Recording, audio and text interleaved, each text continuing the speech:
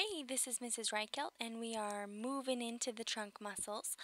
So if you're following along in the notes, we're in the first page still, but we're getting closer to the second page. So the first thing that I'd like to go through is the Pectoralis Major. So all of this here is the Pectoralis Major that you can see, and this is in the group of the Anterior Trunk, and it's also a part of the shoulder girdle. Okay, so the pectoralis major is a fan-shaped muscle, and it forms or covers the upper part of the chest.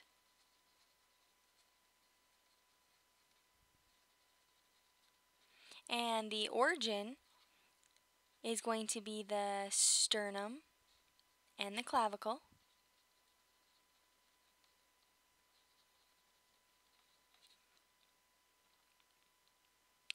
The actions is going to be flex and adduct the humerus.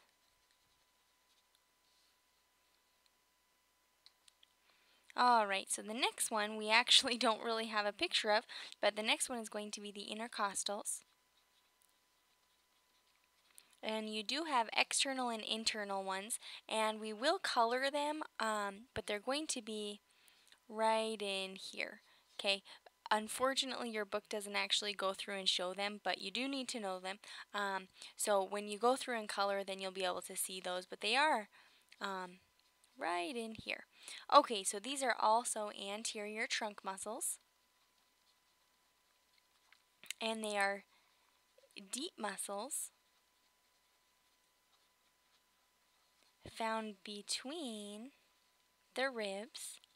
So the origin are the ribs, and the insertion are going to be the tissue surrounding the ribs.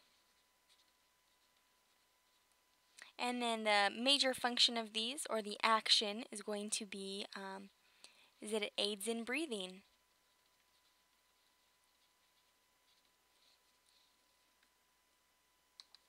Okay, so next up, let's go ahead and go through, I guess we're on the second diagram, let's do the rectus abdominis. So the rectus abdominis, again, the rectus means that it's straight up and down. The rectus abdominis is a part of the abdominal girdle.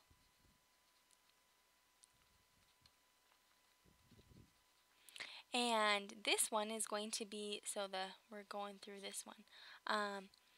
The most superficial part of the abdomen, and it's paired, so there's one on each side here. And then the origin is the pubis. The insertion is the sternum and the 5th through the 7th rib, or ribs, I guess. And then the function, or the action, is that it's going to flex the vertebral column.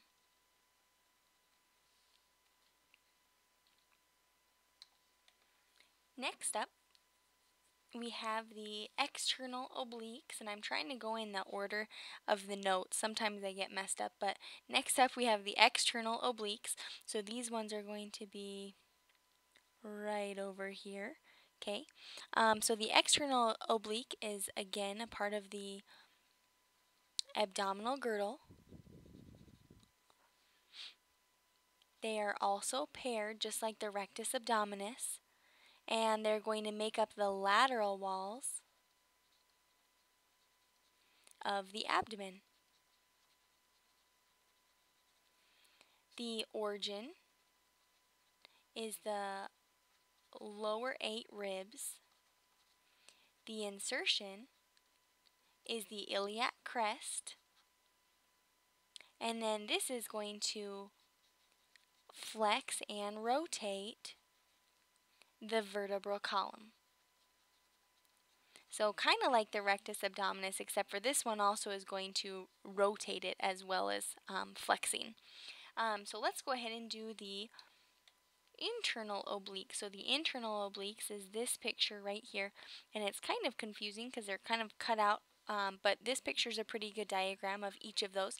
So the internal obliques, they're going to be positioned the opposite way as the external obliques.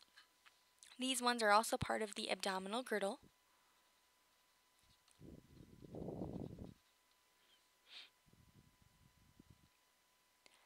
They are, deep to the external oblique, and you can kind of see that. I guess I'm gonna erase what I just wrote so you can see. Whoops, I'm messing up here. Okay, so you can see that they are deep to the external oblique because it looks like we cut a piece of the external oblique out to get to the internal oblique. So let's see. The origin of the internal oblique is going to be the iliac crest, and then the insertion are the ribs, and again these are going to flex and rotate the vertebral column. Okay, so next up, let's go ahead and do the Transversus Abdominis. So this one is deep. You can see that it's deep to the internal oblique. And also this is part of the abdominal girdle. And these ones are the deepest muscles of the abdomen. And the origin are the ribs and the iliac crest. The insertion is the pubis, and the function or the primary action is that it's going to compress the abdominal contents. So it compresses whatever is inside of your abdomen. Okay, so I think we've covered all the ones from there. I just got to double check. Okay, and we're almost done with this section here. So the next one we're going to go through is the trapezius. The trapezius is that part of the posterior trunk. It is a diamond shaped, so if you kind of saw the rest of it, it's a diamond shaped, so that's the description of it. The origin is the occipital bone, and in addition you have the cervical vertebrae and also the thoracic vertebrae. The insertion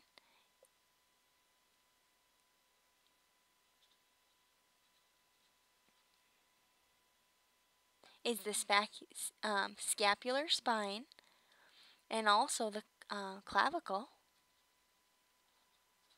And this is going to help to raise and retract and also rotate the scapula. Next up we have the, Latissimus Dorsi, which is right here. Okay, so this is also paired, so it's right in here. Okay, so the Latissimus Dorsi is also part of the posterior trunk, but it's also a part of the shoulder girdle.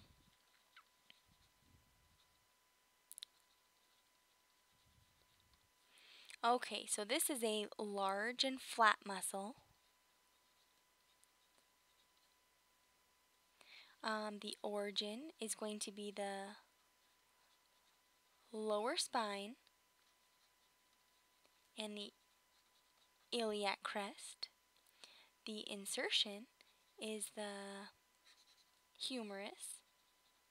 I was going to write proximal humerus, but you just got to know the humerus. And then the action is it'll extend and adduct the humerus. Okay, so next up here, we have the erector spinae, or you're going to want to say spinae. Okay, so the erector spinae, or spinae, made up of 3 muscles. You only have to know the collective 3, but when you go through and color them, make sure you color each of them. You can color the same. You can color all 3 of them the same, though. So these ones make up the posterior trunk. The major description is back extension, and they're common in lower back pain. The origin is the iliac crest, in addition to the 3rd through the 12th ribs, and also the vertebrae. So they have a bunch of different origins. And then the insertion are going to be the ribs, thoracic, and cervical vertebrae. And then these are going to, your action here, it'll extend laterally, and it'll help to extend the spine as well. So it helps you extend laterally and extends the spine. Let's see, couple more. The Quadratus Lumborum is next, and that's these 2. Also paired. You can't see it on this side because of this muscle, or these 3, but you have one on this side too. So the Quadratus Lumborum is part of the posterior trunk. It's going to form the posterior wall. Well, I kind of combine those. The posterior wall of the abdomen. Okay, so it's the posterior abdominal wall. The origin is the iliac crest, and then the insertion is going to be the transverse process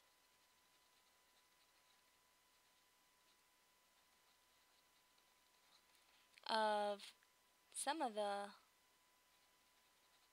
lumbar vertebrae. And then this is going to help to flex the spine laterally,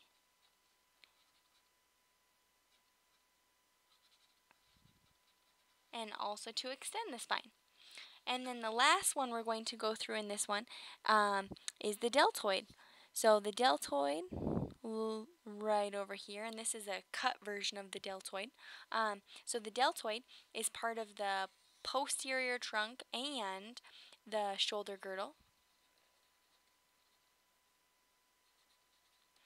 Okay, it's a diamond shape, and it forms the rounded part of shoulder.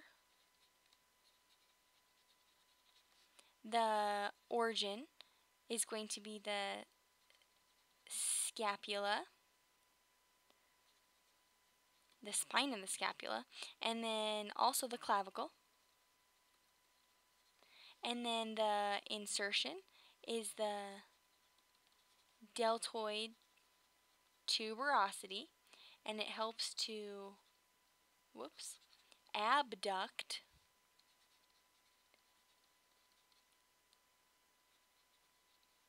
the arm. Okay, so that covers most of those of the trunk muscles.